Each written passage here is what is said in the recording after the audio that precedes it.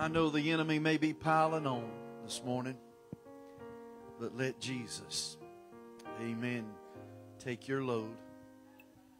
Let Jesus take that burden. I was looking out across the congregation and I saw some of the younger children. They were just saying hallelujah, singing the song, saying hallelujah. It blessed my heart. Amen.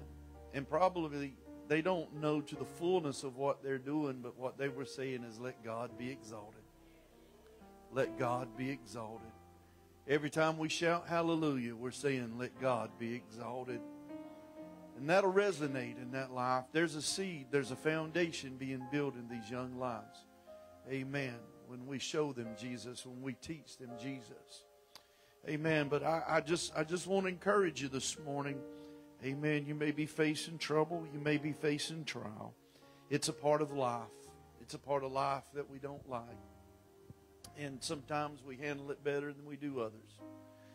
But I can tell you, Jesus handles it good every time. Jesus never has a weak moment. Jesus never has a situation where He doesn't know what to do. Amen. And so, with that being said, the Lord told us that we could cast our cares and our burdens upon Him, and He would give us rest from those very things. I appreciate Him so much that Jesus, amen, has completely orchestrated deliverance for every circumstance in our life. No matter what comes our way, no matter what area or what place it comes from, the Lord has made, amen, a place for us to be delivered from it. A place that we can run to. A place that we can hide under the shelter of His wing. Aren't you glad you have Jesus today? Amen. We love Him so much. Amen. Thank Him. Just lift up your hands and give the Lord a good praise offering. Just a good spirit here in the church this morning. Amen. We want to allow the Lord, amen, to do, amen, to lead as He wants to go this morning. Amen. We have the message to preach, and by and through the help and grace of the Lord and His anointing, we're going to preach it this morning. Amen. But we do want to take time, amen, just to lift our hands to heaven and say, thank you, Lord, for this opportunity today, just to be in your presence. Just to be able to call upon your name, to feel the comfort of knowing that you are with us. It makes a difference, folks, knowing that Jesus is with you. It makes a great difference in our life that when we're facing, amen, the tauntings of the enemy, amen, that Jesus is that one that's standing behind us. So the enemy's not seeing me. He's seeing my Savior. Amen. Because my Savior is so much greater. Hallelujah. And He cares. Amen. For you and I. Our big brother. Amen. Our keeper. The Lord Jesus Christ. Amen. What a God we serve today. Amen. If you have your Bibles this morning, let's go to the book of John in chapter 14. The book of John in chapter 14.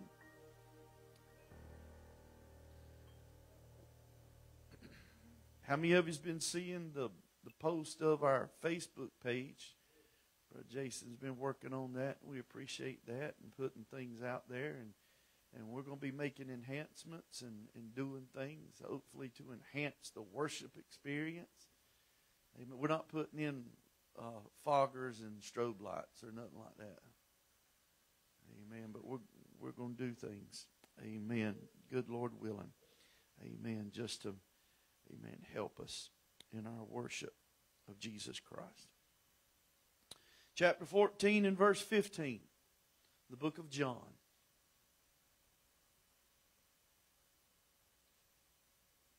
You ready? These are the words attributed to Jesus. The words written in red. If you love me, keep my commandments. And I will pray the Father, and He shall give you another comforter, that He may abide with you forever.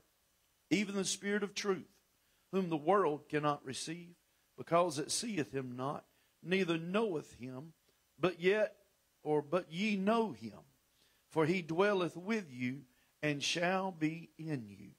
Let's drop down to verse 26. But the Comforter, which is the Holy Ghost, whom the Father will send in my name, He shall teach you all things, and bring all things to your remembrance, whatsoever I have said unto you. I want to take my thought today. Well, it's just a lot of scripture that I've read to you. It's just a broad thought, but I just want to preach about the Holy Ghost this morning. Amen. That's the best and simplest way I know to tell you. Amen. I feel like I'm going to throw about 5 or 6 dishes your way this morning, so I'm just going to put them all under the covering of the Holy Ghost. Okay? Amen. You may be seated this morning. There is a lot of thoughts, a lot of ideas about the working of the Spirit of God. A lot of ideas about the Holy Ghost and how it acts, how it performs its work, and how it completes its mission. I want you to understand that the Holy Ghost has a mission, just as Jesus had a mission. And you know what Jesus' mission for you and I? Jesus' mission is still relevant today. He is still working. The cross didn't end, or the tomb didn't end the mission of Jesus Christ. It just set it ablaze. Okay? It just enhanced it, if you will. But then the Holy Ghost comes at the behest of God, because I read it to you that Jesus said, I'll go away, but my Father is going to send you the Holy Ghost. Now, this Holy Ghost is something that has been promised, amen, throughout the Old Testament, and is going to come to fruition in just a short time after Jesus is talking here in John chapter 14. But I want to just stop there for a moment, and we'll just, as Sister Peter says, we're going to push the pause button there, and we're going to go back, amen, and do a little backdrop. I want to think about today that how that the Holy Ghost and how this coming to fruition of it was way back and established in the festivals that God ordained for the children of Israel. And we're going to look at 2 in particular. We're not going to look at all of the feasts today, but we're going to look at 2 in particular that have a relevant bearing, amen, on what we're talking about today. Today being the day of Pentecost, right? 50 days after the resurrection, it tells us that it is the day of Pentecost. And so Pentecost just means 50, friend. So we look at this and understand that back in the day that God established different feasts for the children of Israel, and this was feast that was just established to keep them in remembrance of the favor of God, of the provision of God, how that the Lord met every need that they ever had, even through their grumblings, even through their complainings, their mumblings, and their doubt and their idolatry. God was faithful. Doesn't that say a lot about Him, that though His chosen were unfaithful, God was still faithful to His chosen?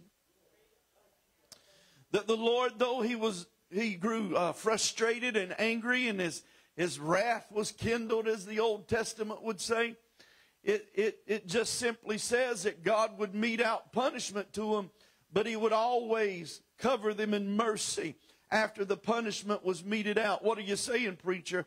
He always reassured them that He loved them, that they drew the punishment upon themselves, but His love never changed for them. His love never waned for them, that His love was great, and His love was sure, and His love was not dictated by condition. I want you to understand today that that same thing applies to you and I today. Through Jesus Christ the Lord, that His love doesn't have condition upon you and I. It is an unconditional love. He loves us when we're good. He loves us when we're not good. He loves us when our spirit's high. He loves us when our spirit's low. He loves us on the mountaintop. He loves us in the valley. No matter where we are, the love of Jesus Christ for you and I is sure. Amen. And we can count on it. And we can know that it's there. I make mistakes just like you and you do. And I have my failures just like you do. But the love of God is consistent. amen, that He loves me back to a right place. Right? That He loves me back to a place in communion with Him and closeness with Him. But one of the things we want to look at today is the Feast of the First Fruits. And the Feast of the First Fruits was just the beginning of the barley harvest. And that would come somewhere in that day and time. That would come somewhere in what we would call April, last of March, April. It would coincide with what we would call Easter season. The resurrection, the death and the burial of the resurrection of Jesus Christ the Lord. It would coincide with that very thing. And so now they're celebrating the spring harvest. It has been sown in the winter, and it has grown, and it has come, and it has made its portion. And now here it's to be harvested and brought in, and there's a celebration of that for the provisions of God. Can I talk to you this morning just a moment that when Jesus was sown into the earth, it was 3 days later that He rose again and produced the harvest of first fruits. The first fruits of the work of Jesus Christ after His death was His resurrection. Amen. And we experience the power of His resurrection as He allows us to pass from death unto life. What are you talking about? I was dead in the trespasses of sin, but by the grace and mercy of the Lord Jesus Christ, He saved me. And that is the workings of the first fruits of Christ. That is the workings of the feast of the first fruits. Amen. That He did a work in my life. He did a work in your life. Amen. That there was a harvest to bring in, and we sprung from death to life. We know a seed has to be planted. A seed has to die before it can live. I want you to understand that this seed of Christ that has been planted in our heart is ever growing. It is ever producing fruit. It is ever doing the work and the will of the Lord in our hearts and our lives. Amen. And we produce a godly fruit. If we're not producing a godly fruit, then we are not of God. I want you to understand, a child of God does not produce rotten fruit. A child of God does not produce damaged fruit. A child of God produces the fruit that has been cared for and taken care of by the Lord Jesus Christ, because we've submitted our wills and ourselves unto Him. We put forth a precious fruit, is what the Bible says, because this is a fruit, amen, that has been administered by the gifts of the Spirit of God. Amen. And so when we begin to look at these gifts of or celebration of the first fruits, it is to you and I to understand that we're always to celebrate our salvation. We are always to celebrate our resurrection from the dead. Amen. It wasn't physical. It was spiritual. A carnal man died. Amen. But a spiritual man was called to rise up in His place. I died to the trespasses of sin, and I rose into the righteousness of God. That, amen, constitutes that I'm not a sinner anymore, but I am a child of God. Amen. I am the first fruits of Jesus Christ the Lord. You are the first fruits of Jesus Christ the Lord. I submit to you today, we should never, amen, rue the day when we were born again, but always we should thank God that we had the opportunity to rise up at the call and command of Jesus Christ the Lord, from the trespasses of sin, from the darkness of sin, from the gutters of life, amen, and be established in the highways of the holiness of God. I look to you today and say, what a work that the Lord did. What a celebration it ought to be. I know we get downtrodden sometime, but oh, what a wonderful reminder, amen, of what the Lord has done in my life.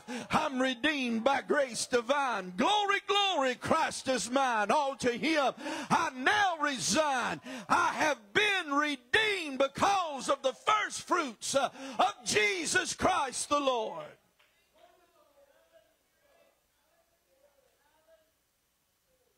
Then we look and understand that they came along 50 days later, and there were a couple more celebrations in between these two.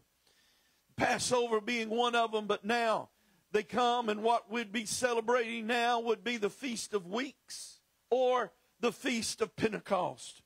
And so they were celebrating now in the day, the old day, the Feast of Pentecost was the celebration of the beginning of the wheat harvest. And so they've got the barley in, and now it's the celebration of the wheat harvest. And they are going out to glean the fields of the crops that they have produced. I want you to understand now, amen, at this feast of Pentecost, we begin to look forward and move forward just a little bit. Joel prophesied in chapter 2 that in the last days the Lord would pour out His Spirit. I want you to understand that the last days began at the outpouring of the Spirit in Jerusalem.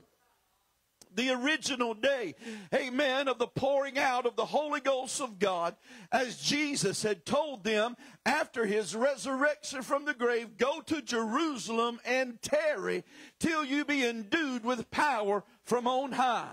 You remember, amen, that the last 10 days were the great days. Amen, that the people prayed, but they endured, they prayed, they were steadfast. 500 went to the room and began to pray, but 380 found something else to do. But there were 120 that were intrigued enough to know, I want to know what the Comforter is. I want to know what the Holy Ghost is. I want to know what this power is that Jesus said I could have. And the Bible says that on the day of Pentecost, amen, that they were in the upper room, one mind, one accord, one place. And as they were praying, amen, the Bible says that the wind began to blow, amen, and filled the room where they were sitting with cloven tongues of fire that rested upon each of them. And they began to speak with other tongues as the Spirit gave them utterance. It was so powerful that Peter went out on the street, amen, began to preach the gospel, amen, to people of different dialects.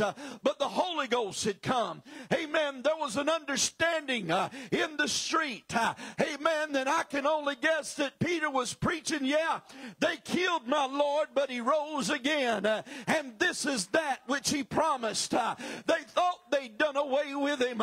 They tried to stomp the fire out, but all they did is make a fire spread. I've got a Pentecostal fire in my soul, and I've come to preach Jesus to you today on the streets of Jerusalem, that He is alive, that He is sitting at the right hand of the Father, and that He is imparting His power unto them that love Him. I submit to you today that the Holy Ghost moved through that congregation of unbelievers, and 3,000 souls were rescued because of the power of the Holy Ghost.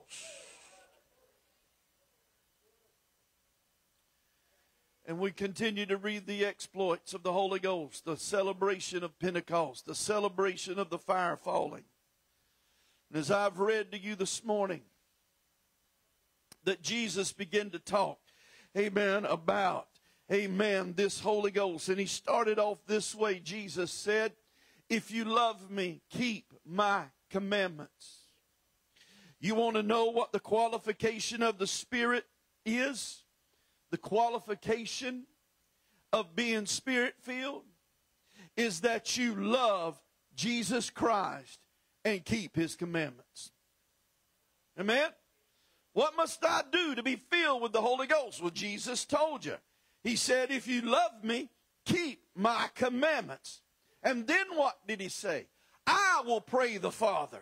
Amen. And He shall give you another comforter. And so they go hand in hand. They're bound together. Amen. By gospel cords. You cannot, amen, abhor the things of God and have the Spirit of Christ. You and I must love Him to the fullness of our capacity. I want you to know this today. Amen. There's a lot of times when people, amen, question, or the enemy may question you. How do you know you love God? How do you know God loves you? Well, how am I going to prove myself to the Lord Jesus Christ? You know how I'm going to prove myself to Jesus? I'm going to keep His commandments. Amen? This ain't rocket science, folks. Amen. I'm going to keep His commandments. I'm going to do His will. I'm going to follow in His path. I'm going to call it quits, amen, to those things that interfere, amen, with the moving and the working of the Spirit in my life. I'm going to forsake sin. I'm going to forsake my own self. And I'm going to cleave to Jesus Christ the Lord. You want to prove your love for Jesus? Keep His word. I look to you today, and I want you to understand this also, that Jesus said it's the Spirit of truth, amen, whom the world cannot receive. You know who the world is? The world represented here are those that are filled with the pride of life, the lust of the eye, and the lust of the flesh. Those that are filled with the spirit of carnality. Can I tell you there's a lot of carnality in the church today? Can I tell you that there's a lot of carnality in the workings and the movements of people that profess to be sons and daughters of God? But Jesus designated that there were two types of people, the lost and the unsaved. Amen? He didn't say that there's a third category, a gray area, but He said, amen, we were either born again or we're not. We either understand or we don't. We either know Him or we don't. But we cannot allow ourselves to yield to the spirit of carnality and expect to be that glistening child of God. That lust of the eye, that lust of the flesh, that pride of life. Amen. The Bible talks to us in the book of John in chapter 2 and 16 and tells us about those very things. Amen. That they are detrimental to the walk of anybody that's trying to follow Jesus Christ. What are you saying? If you love the things of the flesh more than you love the things of God, you are carnal.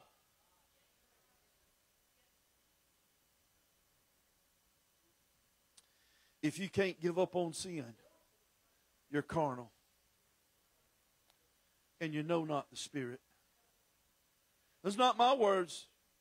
They're written right here in red. I want you to understand today, folks, amen, that this gospel way is a holy way. It's not a denominational way. It's a holy way. It is the way that Jesus Christ prescribed to you and I. Amen. How many of you in here take medicine? Go ahead and raise your hand and let the Lord love you. You take medicine. Huh? Do you take that medicine, amen, consistently? As prescribed? Right? It tells you to take it twice a day. You take it twice a day. And you don't question it. You just do it because it's supposed to be for your health. Do you worry about the side effects of that medicine you're taking? Because I want you to understand that every medicine that we take has a side effect. It has some kind of action against our body. It might be trying to help one thing, but it's causing a problem somewhere else. And that's why you have to take this pill to counteract that pill. And that pill to counteract that pill. I've seen people take handfuls of pills. I take plenty myself. But what I want you to understand is we take them because we trust the doctor. What's wrong with taking the gospel pill? What's wrong with taking the antidote, amen, that the Lord has given us, amen, that kills the infection, the infirmity of sin in your life? Amen? Amen. And there's no bad side effects, amen, for this antidote that the Lord's given us. Amen. For this penicillin of salvation, this penicillin of purity, amen, that the Lord has given us. There's no bad side effects. It only affects the devil. Amen. Because it makes the enemy mad. It makes the enemy want to fight. It makes the enemy want to destroy. Amen. But what I'm telling you, this antidote, amen, that the Lord has given us, it empowers the working of the blood of Jesus Christ in our lives to keep us holy, to keep us pure. I'm not kept pure by my own volition. I'm kept pure by the will of Jesus Christ the Lord. I'm kept pure by the mannerisms of the Lord Jesus Christ in my life, only because I've submitted unto Him and I follow Him where He leads. So what are you saying, preacher? I'm saying that when we, amen, are born again and we forsake carnality, we're forsaking the cusser. We're forsaking the alcohol. We're forsaking the illicit drugs. We're forsaking, amen, the fevers of carnality. Amen. And we're selling out, amen, to the wholesomeness of what the Spirit of God is in our life. Jesus is not going to drive you to the nightclub. He's going to drive you to the altar. He's going to drive you, amen, to the high places. He's going to drive you to those places, amen, that you can be a light in a dark alley. Amen. You can be a light to them that have never seen the power of God. I sinned with all my might. May God help me to serve Him with all my might. Amen. And so Jesus is telling us that the world cannot receive the Spirit of truth because it doesn't see Him nor know Him. But then He said, but. Boy, when Jesus says but, it's big. But. I'm talking to you that have been born again. I'm talking to you, amen, that have climbed on this glory train. He said, but you know Him. Well, how do I know Him? Because He dwells in me. Jesus said you know Him because He dwelleth with you and shall be in you. He's with me. And so when I think about the contrast between what Jesus said, He is with me and He is in me, I know that He has built a throne in my heart. And He abides in the kingdom of my heart. But when He is with me, that means He is about me. Amen? I'm all about some Jesus, but I'm going to tell you something. It means a whole lot more when Jesus said, I'm all about you. That means He's around me. He's my hedge. He's my covering. He's my solid rock. He is my everything. When Jesus says I'm right there, it means, son, you ain't taking a step, amen, that I ain't already checked where your foot's going to land. Y'all get that after a while and shout about it.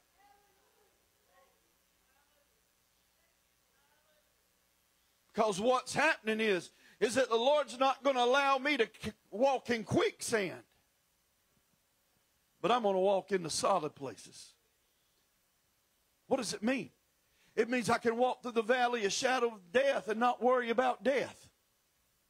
Not worry about evil. Not be scared of what's going to happen to me. It means I can walk through there with my head lifted up. Amen. Looking to Jesus Christ the Lord and be completely amiss of the things that are going on around me. I want to talk about the power of the Holy Ghost. Who's keeping you? The power of the Holy Ghost. I want you to understand, folks, that the things that the Lord fights off of you and I that we don't even know about. The battles that He wins for you and I that we never face. Those that the enemy sends our way, but they don't never get here because the Comforter said no.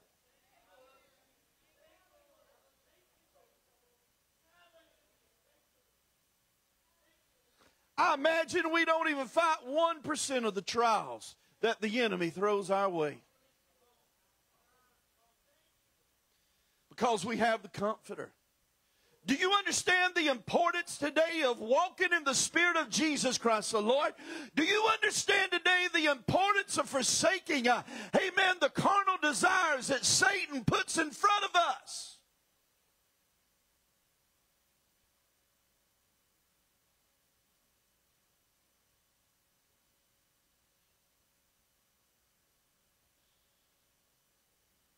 Sin always paints itself as a beautiful thing. sin always paints itself as something that is delightful. It's fun. We're going to have a good time. We're going to laugh. And we're just going to embellish ourselves in anything we desire to do. But sin never paints the end of the book. It'll write those first few chapters of all that it has to offer you, but the book's never finished because it doesn't want you to know the outcome. And you know the outcome of sin is death. The outcome of sin is misery. The devil looks at you and says, God don't love you. Oh, really? Well, he's done more for me than you have. He's done more to help me than you have. He's done more to encourage me than you have. All you've ever told me is how dirty and sorry and rotten everything is. And the Lord has given me eyes to see how good and pleasant it is to dwell, amen, in the presence of the Almighty. All you try to do is discourage me, devil. But I hear the voice of the Lord that says, just hold on. It's going to get better. It's going to get better. Hold on. It's going to be all right if you'll just trust me. And there's the rub. It's hard for us to trust. Just as what Jesus said about the world that knows not the Spirit, he said they know him not because they don't see him, because they don't trust him, because they don't have faith to understand that even though he's unseen by the physical eye, he's very present to the spiritual heart. The Holy Ghost. And so Jesus tells his disciples about this. I'm going to go away, but when I send you this Holy Ghost, he's going to be your teacher. And he's going to bring all things to your remembrance whatsoever I've said. Now, a lot of times people have used that scripture and the other ones later on in the Bible that we don't have to study the Word of God. The Lord will give it to us when we need it. No. The Lord has called us to study his Word. The Lord has called us to pack that Word in our heart. You got a supercomputer right here. You got a more powerful computer that can process greater amounts of information than any computer that man has ever made. It does it faster, it does it better, and it does it accurately. God programmed this one. And so, what the Lord is saying, that if we put the Word of God in our hearts, it's going to translate to our database. I do know some terms, Brother Jason. I mean, I don't know a bunch. I know just enough to get me in trouble. My way of fixing a computer is turning it off, unplugging it, and let it reboot, and let's do it again. And if it don't come back on, send it to somebody that can get it on. But I got a supercomputer right here. Amen. Because the Spirit of God dwells in me, he reboots my computer. When the enemy comes in like a flood and tries to overwhelm me, he reboots his computer right here. Amen. And that word that I've put in the database comes and begins to deliver me, because that word is powerful. Amen? Amen? Because the Lord, in this situation that I'm in, the Lord is bringing the word of deliverance to my mind. And when it comes to my mind, it's coming to my heart. And when it comes to my heart, it's coming to my situation. And when it comes to my situation, it's coming to my praise. Because I'm going to praise my way out of it. Amen. Because the Lord has given me the power through the Holy Ghost to overcome.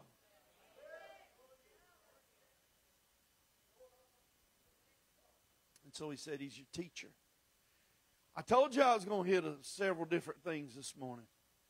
Ain't no way just to stay on one thing. There's just too much. And so Jesus said, it'll be your teacher. And it'll be your leader. And it'll be your thinker. And it'll be your director. And it'll be your advocate. It'll be everything that you need it to be if you'll just surrender to it. If you'll love me. And you'll keep my commandments.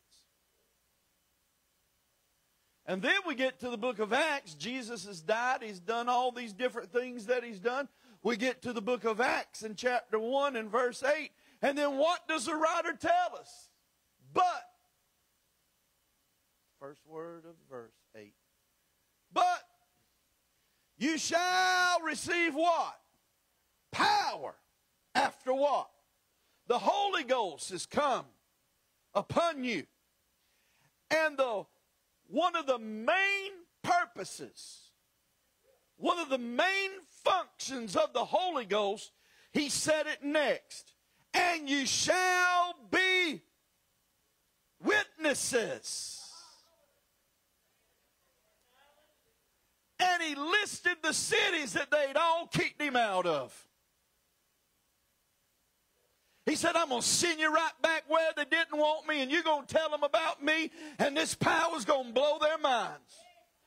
What was he saying? I'm going to send you right back to the devil's lap. Amen. And we're going to deliver some people by and through the power of the Holy Ghost, the witness that you have of what I've done in your life. The witness of the Holy Ghost is not what he's done for somebody else. It's what he's done for you. I can't tell nobody else's testimony as effectively as they can, but I can tell my own. I know what the Lord has done in my life.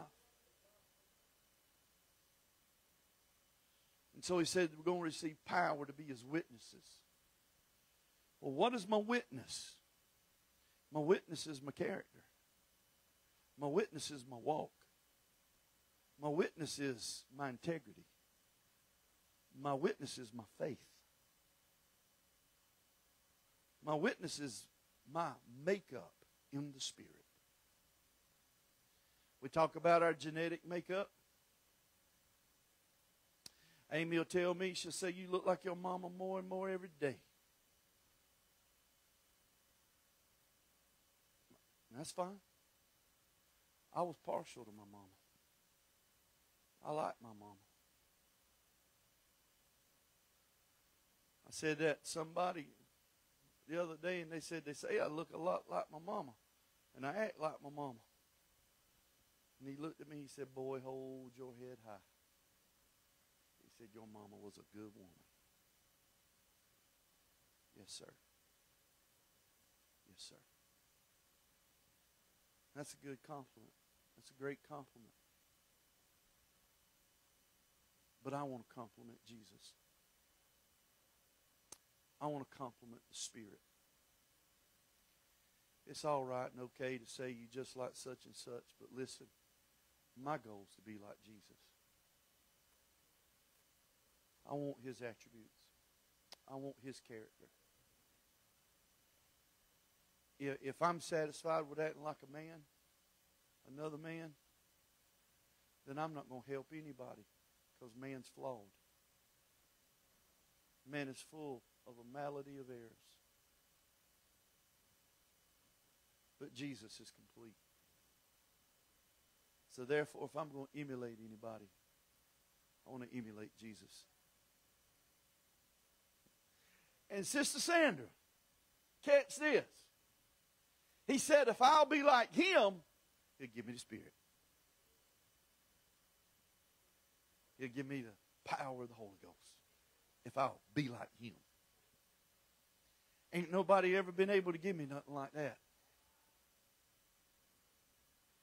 Ain't nobody ever been giving me the power, amen, that if I can get to a place with Jesus, I can lay hands on the sick and they'll recover. That I can pray for people and lead them to salvation. That I can pray for people and they be delivered from demonic spirits. That they be delivered from life altering circumstances in their life, delivered from the chains of drugs, And we can do all these things through the Spirit of God if we do what? Keep His commandments.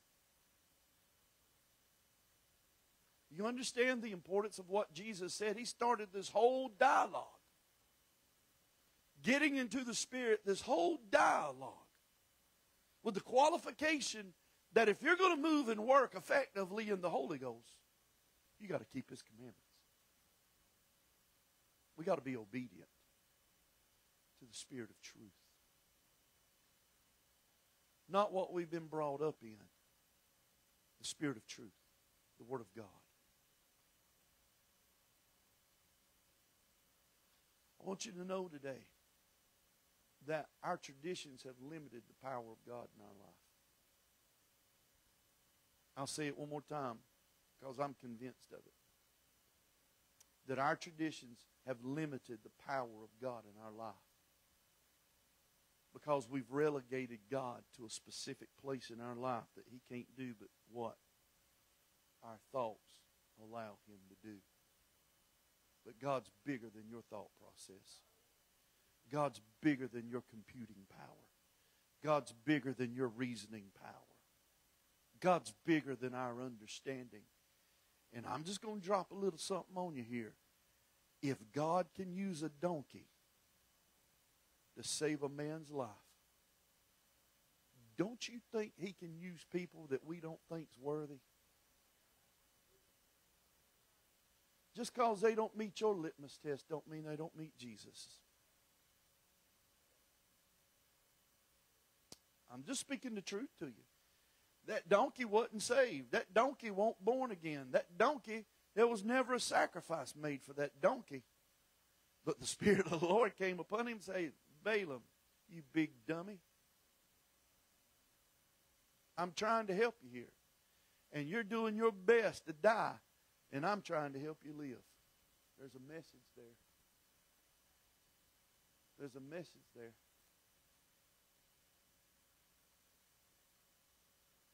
Jesus said, keep His commandments. Not the commandments of our forefathers. The commandments of Christ. I'm not worried about sinning if I keep the commandments of Christ. I'm not worried about what somebody's going to say if I keep the commandments of Christ. I want no part of the fear of man. I want no part of being intimidated by somebody because I ain't doing it their way. There ain't but one that died for me and rose again, and that's Jesus. And what I figured out, they didn't like Jesus. What makes me think they're going to like me? What I'm saying to you is that it doesn't matter where you go, somebody will find fault with your life. So why are you going to worry about what they think? Just focus on Jesus. Just live a good, pure, holy life before Jesus. And let Jesus love you. And walk in the light of His love. And as long as Jesus is happy, there ain't none of them going to be sitting on your jury. But Brother David, I want people to like me. At what expense? At what expense? There are people that ain't going to like you just because you breathe in their air. Look, it's just time to be real, folks. We want to walk around in a bubble. But it's time to bust the bubble and get real for Jesus Christ the Lord. And just allow the Spirit of God to work through us. Let God do what He wants to do. You know? God, the Spirit, is not going to make a mockery of itself. The Spirit is not going to get you to sin to do good. You know, I hear the adages of the world where sometimes you just got to lie to people, you know, to give them peace. I've never known peace to be in a lie. I've never known hope to reside in a lie. But I have known this, that the truth will make you free. And Jesus Christ is that truth. And so we've made it to Acts chapter 2 now. The Holy Ghost is falling. People are getting saved. And I want to finish up at the end of Acts chapter 2. Because this is where we need to be. This is what we need to understand. At the end of Acts chapter 2, well, we'll just go and let's go look at it. Just so we can get it right. It won't take me no more than an hour to do this. And there that is. Look. As Peter got through preaching, in verse 41, look. He said, they gladly received his word. This is the power of the Spirit. That they gladly received his word and were baptized. And there were about 3,000 souls that day. And listen, they continued steadfastly. They were consistent. They went on and they were consistent in the apostles' doctrine and in fellowship and breaking in bread and praying. What does it mean? It means there was unity there. There was a camaraderie there in the Spirit of God. That they enjoyed being around one another because of what the Spirit of the Lord was doing.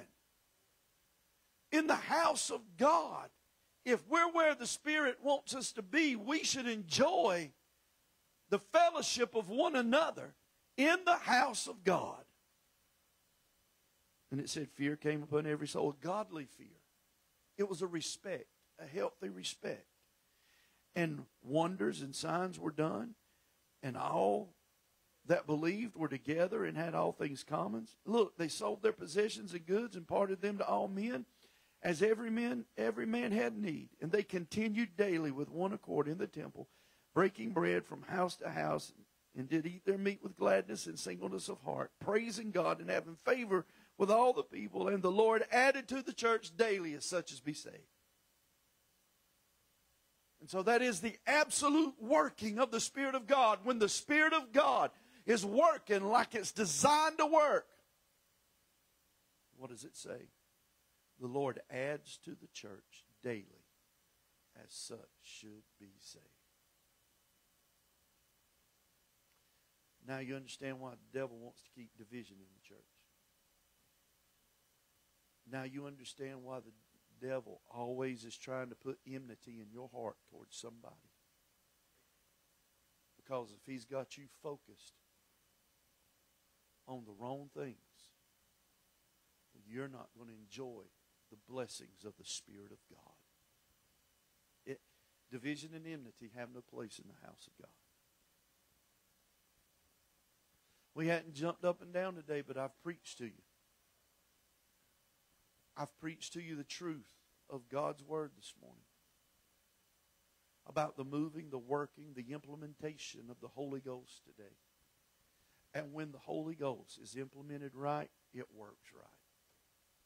It'll take the sourness out of you. It'll take the bitterness out of you. It'll take the ugliness out of you. And it'll replace it with goodness, mercy, and grace. A lot of times, most times, just about every time, it'll take the complainer out of you. The whiner.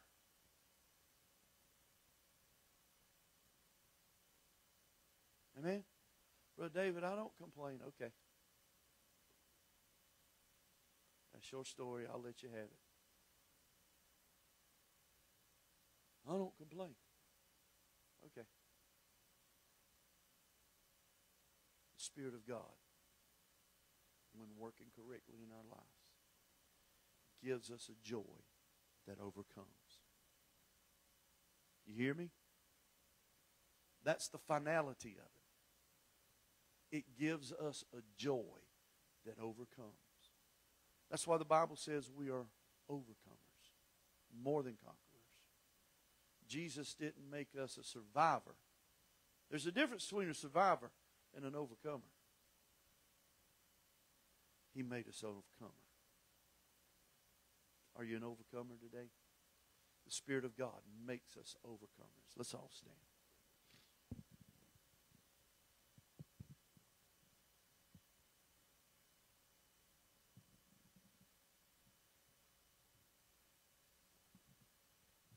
On this day we celebrate what Jesus gave us to completely give us a full armament of warfare, spiritual warfare. That's what the Spirit represents, a full armament of warfare to resist the enemy. Let's allow the Lord to teach us how to be those good soldiers of the cross, how to be those that we can use it effectively, not to kill one another, but to encourage one another, to overcome, to defeat the enemy, that others might be saved. Jesus needs a church that is committed to Him. Jesus needs a church, amen, that is ready to keep His commandments and see the power of God. The altars are open this morning.